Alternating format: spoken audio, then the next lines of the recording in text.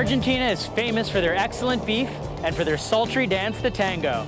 But they're also famous for creating the first feature-length animated films. Corino Cristiani was the filmmaker, and his first feature-length cartoon was in 1917. It's said he was an inspiration to Walt Disney, who visited the studio on the outskirts of Buenos Aires. That brings us to our Argentinian-inspired menu. Grilled flank steak with chimichirri sauce, celeriac fries, and crisp carrot salad. I'm Garret Schack, and today, that's what we're cooking on the coast.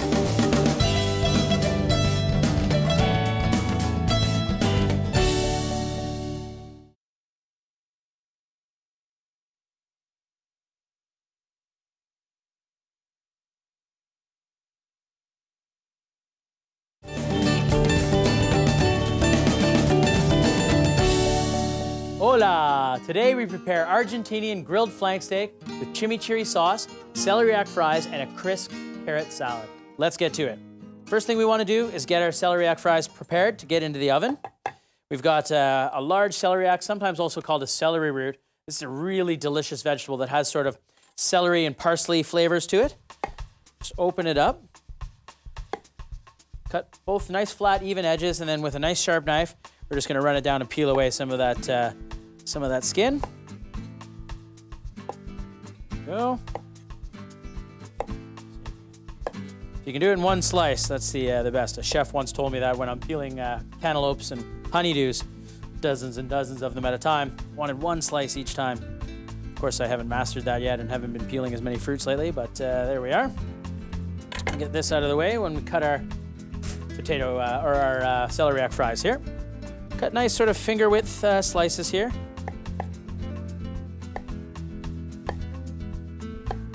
Okay, then stack it all up again. Several of them all up again. And we're gonna cut sort of what would be called a pont neuf style potato if we were using potatoes or using French cuisine, but we're down in Argentina today. There we go. Capital of Argentina, Buenos Aires. I was surprised to find out that that's actually the 4th largest city in the world. Pretty amazing. Some vegetable oil. Season these up with some salt and pepper. We'll get them onto a baking sheet and into the oven, 350 degrees. Tossy toss. A bit more salt. They smell so lovely. This is a wonderful vegetable to use, not only for this type of application, but really great raw in a salad or something like that. Adds a bit of crunch to it. Okay, now place it out on a baking sheet as such. And then just layer them out evenly here. There we go, spread them apart. You want to get some nice golden brown color on them. And then pop those straight into the oven. It's gonna take about 20 minutes or so. Again, 350 degrees. There we are. Now, while those are in there, let's move this out of the way. Let's get on our sort of the special ingredient for today's show. Chimichurri sauce. Chimichurri is this super flavorful, really, really versatile sauce, I guess, that's common all throughout Argentina. Hey, keep it down over there. I'm getting a little wild and crazy, hey? So it consists of fresh herbs, some vinegar, some chilies. We want to pack all of that into our food processor here. So I just like to chop it up a little bit so it doesn't have to work too hard. The nice thing about using fresh cilantro is these little stem bits here. You can actually use those right in there. They're packed full of flavor, unlike parsley stems. So in they go. Let's do the parsley as well. So like I said, the parsley stems aren't as flavorful. It's okay if you get a few of them in there, but you don't need the whole thing. Looks like a lot of parsley, so we'll just use a little bit less. Go. Chop all that up. Get it into our food processor. It smells fresh already. It's incredible. Parsley is another one of those really versatile herbs that you find in lots and lots of cuisines. Okay, some fresh garlic. In we go. I'll use the whole thing. Garlic's good, right? Keep the vampires away. Salt. It's gonna help grind it all up as well as add that flavor we're looking for. And then in here, we have a little bit of cumin and some chili flakes. Goes. I'm gonna pulse that together before I add my liquid. See it already starting to come together there nicely. red wine vinegar. Now this is going to be a sauce, so we're adding a fair bit. And then some olive oil. All right, got another blitz. So this chimichurri sauce is traditionally served in Argentina on steaks, but it would also be amazing on fish or chicken. It's such a versatile dish, or such a versatile sauce, that's for sure. Okay, looks great. I'd actually like to add just a bit more parsley. Went a little shy on it there, so I'm just going to chop a touch more, pack it in. Should be a wonderful green color. Get some more of that off. Oh, should be the trick.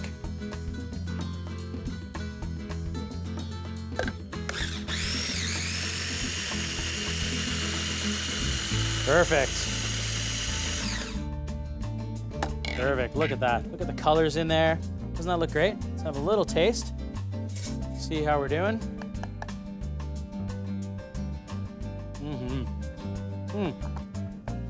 Wonderful acidity. It has this real sort of acid flavor from that tomato, or sorry, from the red wine vinegar. But also you can get that freshness from the herbs, a little bite from the chilies. Absolutely fantastic. Now, before we go to break, let's touch base on this flank steak really quickly. Flank steak is a lesser common known cut of beef, but still wonderful in flavor. Doesn't have too much fat in it, but you have to know how to cook it properly. We'll be back later in the show to pull together our Argentinian grilled flank steak with chimichurri sauce, celeriac fries, and crisp carrot salad. But first, right after the break, we're gonna get out of the studio. You'll wanna stick around for that.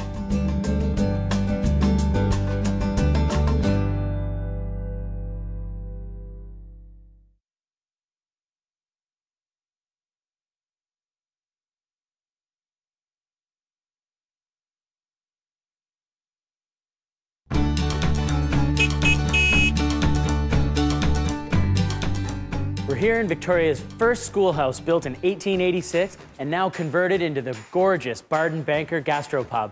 Chef Richard Lutman's down in the kitchen, just designed a new menu, and we're gonna get a chance to get down there and have a look. Spent a lot of time at a bar like this, not often you get to go down into the kitchen. Let's get going. Hey, Richard. How you doing, Garrett? Nice Good to see you. Buddy. So, rotisserie chicken, I understand? Rotisserie chicken, yeah, new on our menu. We're gonna sample one out today, and I'm gonna just sort of show you the quick process of what we do to get it going. Absolutely, because I know, if I know you, I know it's not just as easy as throwing it on a skewer and putting it in the rotisserie. So why don't you walk me through a few of the steps that it takes to get to them? Okay, I'll sort of just explain the process really quick. We make our brine. Yeah. So we got some salt, some brown sugar, a few different herbs there, some basil, thyme, a little bit of rosemary, lemon. Nice. And we brine them for 12 hours, so it's typically overnight. And next day, come in the morning, basically take them out of the brine, let them dry a little, put them on our skewers, and then we season them up with whatever seasoning we want to do. Today we're going to do a little garlic rosemary rub. Nice, that looks awesome. Yeah, and so, that's just garlic, rosemary, a little olive oil. Nice, and then you just rub that all on and, and then skewer it? Yeah, we're going to rub it all on here. Give a little demo. Perfect. Oh, not sparing any excess here, hey? This looks great. You got to really get it in there inside the cavities a little too. I guess that's one of the keys with rotisserie, right? Because it's constantly sort of almost self-basting, isn't it? It basically makes it very juicy. Yeah. It's constantly being dripped in its own fat from the chickens above it. Nice. We get our sword here. It makes it look easy like a pro, hey? Nice. Done it a few times. Yeah, I bet. So that's basically our bird. We'd fill it up with 4, and then we head over to the rotisserie. Can we go have a look at that? Absolutely, let's do that. Let's go. All right, so here it is, hey? Appropriately named the Legend. Yeah. I love it. So we're gonna just open the doors up, and these top guys are ready to roll. Literally, hey? Yep. Rocking and rolling. Just slip them off. Awesome, that looks so good. I see exactly what you mean by how it's sort of self-based. The juice is rolling off the chicken as you go. Just slide that little guy off there. Awesome. Pop that back in there. And now we go to the plate? Yeah, to the plate. Perfect. All right, I can hardly wait to get into this, Richard. So what's the next process? The next process is we serve it, basically. So I'm gonna cut the strings off here. Yeah. And we're just gonna slip the backbone out. So Richard, I know from knowing you for a few years now that you're a super talented chef. Where did you pick up all your skills and training? Like, where did you study? I did my apprenticeship at the Four Seasons Hotel in Vancouver. Yeah. And moved around from there. The last little stint with Four Seasons was in Las Vegas. Oh, really? Then came back The city that never sleeps, hey? Yeah. Nice. How was that for you? It was good. Yeah. I liked it, busy, nonstop. Oh, I bet. I bet. All right, so we're just gonna cut the backbone out here. oh, look at that. You can smell all the herbs and spices on that chicken. It smells incredible. Look how juicy that is, Richard. Brilliant. And we'll just tuck that in there. And now if I came into the restaurant, this is how I would order it? This is how you'd order it. You can order a whole, a half, depending on what you want. Yeah. And we got a little sauce. Oh, nice. Look at that. Some kale and some chanterelles. And our little gravy bowl. That's a little bit of chicken gravy. That looks fantastic. And basically, dinner's served. Well, do you mind if you want to sample it with me? Let's get in there. I mean, yeah, I'm a dark meat kind of guy, but I don't know about you. Like the breast, but I like the juiciness of the dark meat, so nice. I'm with you there. There's a guy who knows how to eat chicken, went right for the oyster muscle. It's delicious. Oh, Nice, Richard. tender. Got some good salt in there. Yeah, that's incredible. I mean, the skin's the best part, really. Look at that, but so juicy. I'm gonna dip into the gravy here a little bit. Some of that chanterelle and kale.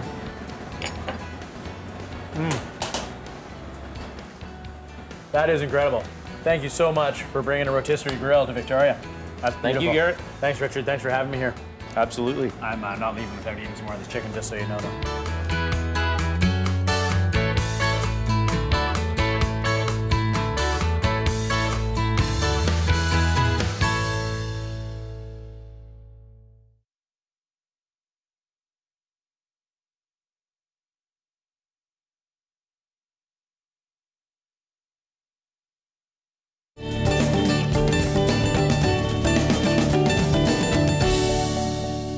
Back to the kitchen. We're working on Argentinian grilled flank steak with chimichirri sauce, celeriac fries, and crisp carrot salad. So let's deal with our flank steak here a little bit. We want to season it up. A little salt and pepper. At this point, at this stage, that's all we're doing. Now down in Argentina, they boast having some of the best beef in the entire world. It's mostly grass-fed from what they call a pampas, or their ranges. And the gaucho out there ride around feverishly, herding all these cattle and so on, making sure they're eating well on all that grass. They actually have one of the largest ranches, or pampas, in the entire world. So they take pretty heavy pride in their beef program down there. Now, I've seasoned this up fairly heavily with salt and pepper on both sides, of course. And now what I want to do is I'm just going to cut it down right down the middle, because this is a hefty portion here for two people. Something I want to draw your attention to here is how the structure of the meat is. And this is really important in understanding why a flank steak, when done incorrectly, can be a little tough. So you can see the muscles, sort of long linear muscles in here. Now that's one layer of them. The muscles actually crisscross, sort of like this. And what happens is, in the cooking, they start to constrict, and what we need to do is slice it on a heavy bias once it's cooked, and that will sort of cut those connective tissues and make it a little bit more tender. Also, the cooking technique as well, as far as not overcooking your steak, is really important in this stage. We have a cast iron pan on here. I'm gonna give it a little spray with some cooking oil. I don't wanna add oil to the pan because we're cooking in the house, and that's gonna just, create a ton of smoke. So straight into our grill pan, again, nicely seasoned, lots of pepper and salt, just onto a nice hot pan. We're gonna let that sear on both sides, probably, 5 minutes or so on each side. Okay, now let's work on our crisp carrot salad. Steak's cooking away there. What we need is one of these fancy machines. You won't find them in Argentina, but they're really handy for making this beautiful salad we're about to make here. So we want to just, using a nice sharp mandolin, being careful not to cut ourselves, run the carrot through the mandolin like this. We're gonna get these wonderful little matchstick looking carrots. Okay. Take your time, because it is very, very sharp. So now we've got some carrots there. Those into our bowl. And we want a little bit of red onion. So red onions are delicious, but they can be overpowering. So just be careful not to put too much in there. We're gonna use about sort of a quarter to a third of this onion here. Just dice it up and into our bowl. Now, to add a bit of freshness to the dish, we want some mint. Love mint and carrots. I think it goes together really, really well. And some fresh parsley. Again, that versatile parsley. So not only is this going to tie together our dish really nicely, but it'll also add a little freshness. So chop it up fairly fine. So, and dance around a little bit as you're chopping. That's always fun. Now for the dressing. For the dressing, we've got some acidity. Always need a bit of acidity. A nice lemon here. Feel it's nice and juicy. Squeeze it right in there. So it's important not to do this too far ahead of time. You know, this is you want to sort of dress this just before you're ready to go to the plate. That's what's going to help keep our crispness. Before we go any further, let's have a look at our flank steak. Maybe give it a flip. See how we're doing. Oh yeah, that looks great. Lovely grill marks. You can see it's still rare in there. It's going to be really delicious. We'll let that cook away. A little bit more lemon juice. That should do the trick. Some salt. Some vegetable oil. I'm just using a very basic vegetable oil here. I don't want to add any extra flavor like using olive oil or something like that. And now for some sweetness. We want all those balances. I'm going to use raisins for sweetness. Carrots, raisins, mint, parsley, all really wonderful things. They go so nicely together. Let's give that a quick stir. Why not? Let's get messy here. Throw things around a little bit. It's all about having fun in the kitchen, right? This could be in part of the Kitchen Olympics to see how far you could toss that around. Let's give this all a little taste here.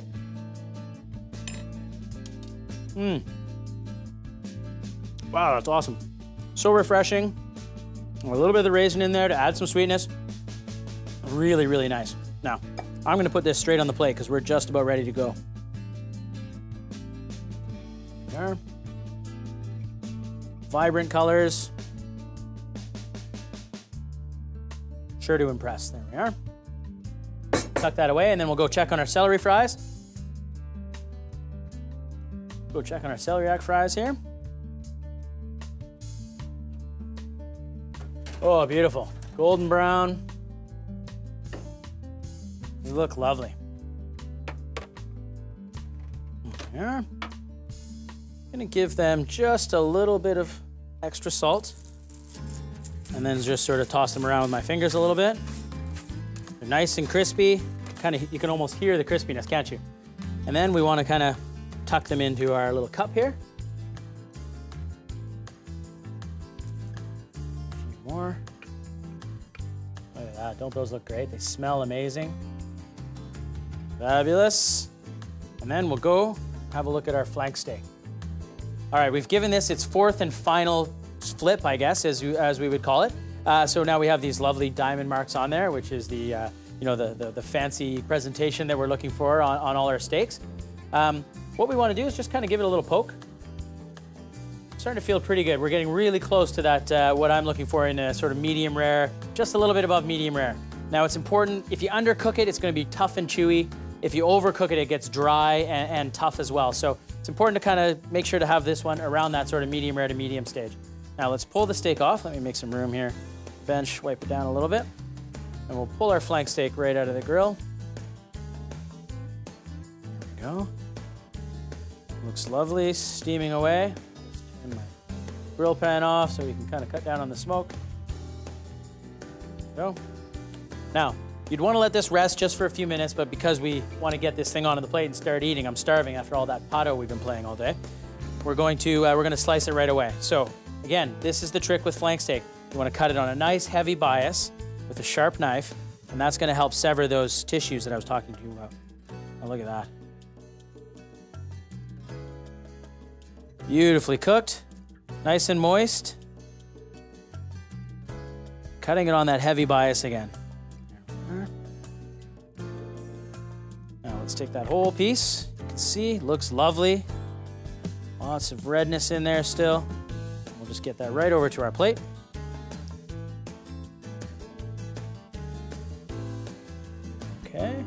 open it up so you can see it a little bit.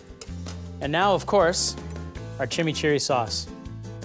So this is enough sauce for all sorts of dishes. So you can put that in your fridge for definitely a week or so, and that would be just fine for your next meal as well.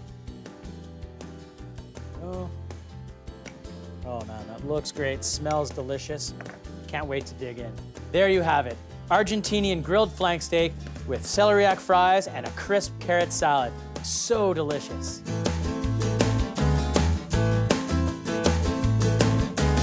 Now what better way to enjoy our grilled flank steak than with the perfect beverage? With me today is Lindell from Church and State Winery. How you doing, Lindell? I'm doing great, Garrett. How are you? I'm fabulous, I'm fabulous. I am so excited to try this wine. I've heard lots about it.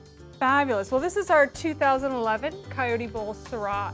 This is an award-winning wine. You're gonna find it's just gonna pair perfectly with the steak. It's got lovely savory notes and this sort of peppery black pepper finish that's just gonna really highlight the steak. With that acidity, the chimichurri, and of course, red wine and steak, right? Absolutely, perfect pairing. It smells incredible. Now I am just gonna smell. As you can see, I'm quite pregnant at the moment, so. Fair enough. I'll tell you what, how about I drink for two and you can eat for two? That works, that works. That works for me too. Oh, delicious, yeah. Oh, wow. A hint of that pepper, I really like that. I think that'll really finish off the steak. Yeah, should we try a little bit? Yeah, absolutely. Make some room here. And make sure we get some of that chimichurri. Go. Oh, thanks very much. You're very welcome. Now, I had mentioned that this wine has won an award. This picked up a gold medal at the Decanter Awards, which is one of the largest competitions in the world. And to earn a gold medal, you have to be 95 points or above. So just an outstanding showing for a Canadian wine. Yeah, our Canadian wine's standing out in the international world. That's fantastic. Exactly. Oh, that's delicious. And your wine is equally delicious. So I look forward to having my share of this little partnership we have going here. Absolutely. Fabulous. Check out our website where you'll find more information on today's show and maybe a few surprises. I'm Garret Schack. Thanks for watching, and don't forget, savor the flavor.